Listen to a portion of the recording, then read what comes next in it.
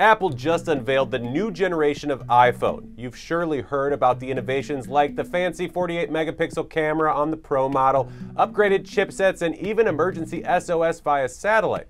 But here's something that went under the radar.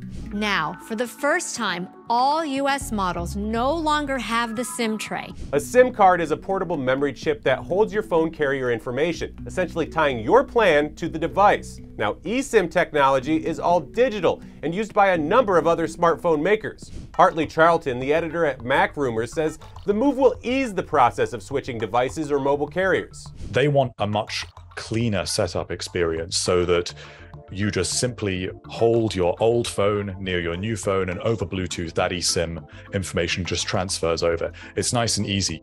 While most major carriers throughout the world support eSIM, Right to Repair advocate Kyle Wiens raises some concerns. Most folks in the US and maybe Europe, you get a SIM card once, you stick it in your phone, you forget about it. But that's not how the developing world works. Every street vendor sells SIM cards and people swap them around a lot. With infrastructure globally lacking, what is Apple's motivation for making this move right now?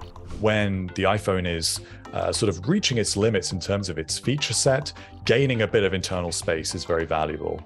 Although that can't fully take place with the iPhone 14 because it's only in the US that this will have taken place. They could put batteries there, they could put a headphone jack there. What they should do is put a micro SD card there. Even with these growing pains, widespread eSIM adoption in smartphones appears inevitable. Apple is sort of dragging the carrier world into the future here. Certainly within the next 5 years, I think we can see the physical SIM card being almost completely phased out. If you're a jet setter and concerned this could put a damper on connectivity, well, there's a simple solution. Hold off on the upgrade. Anyone buying a phone should really probably be thinking in the 4 to 5 year time horizon. These things are not getting dramatically better every generation.